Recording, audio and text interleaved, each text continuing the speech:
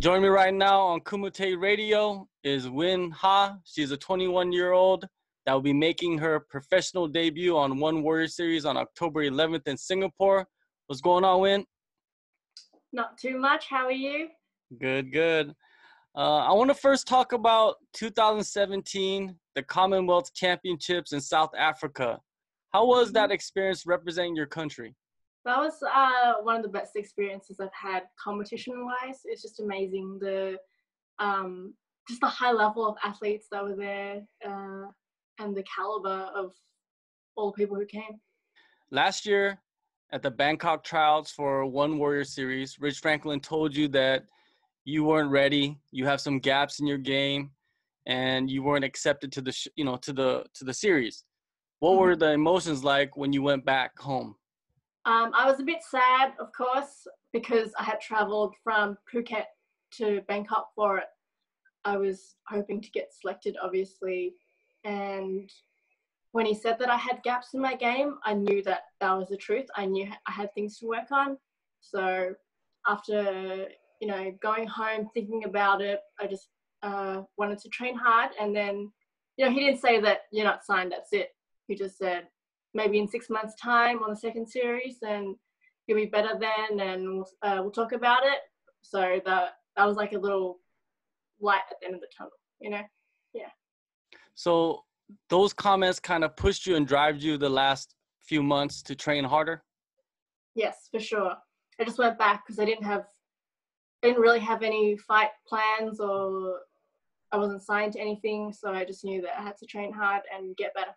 But you actually did have a fight on last May, won Shin Cup in Bangkok. You went in there, you steamrolled your opponent, you landed about 5,000 body shots. Could that have went any more perfect for you, that fight?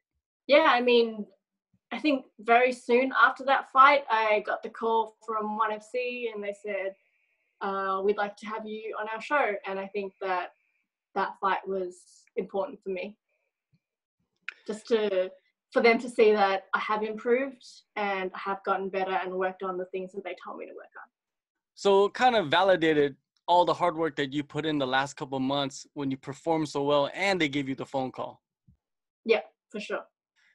So your professional debut, One Warrior Series, October 11th. It's a long time in the making. How does it feel to finally be stepping into the ring?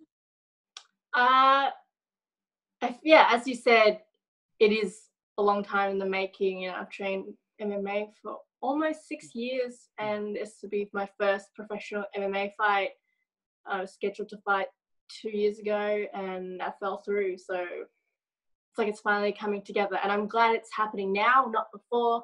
I'm glad all those things happened because as a martial artist, I've become so much better. Preparations for October 11th. What changes have you made to your routine since you are in fight camp? Not too much, just up the volume a little bit, eating a bit better, and adding some cardio. You seem to have incorporated yoga. What benefits have you been noticing?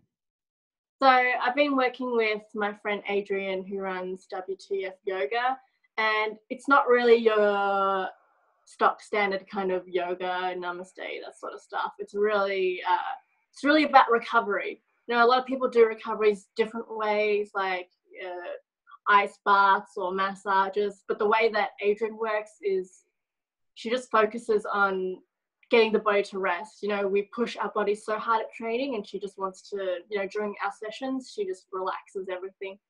It seems like you have a very good relationship with some of your sparring partners, especially Claudia Diaz. She is a striker, and you're more based in the grappling department.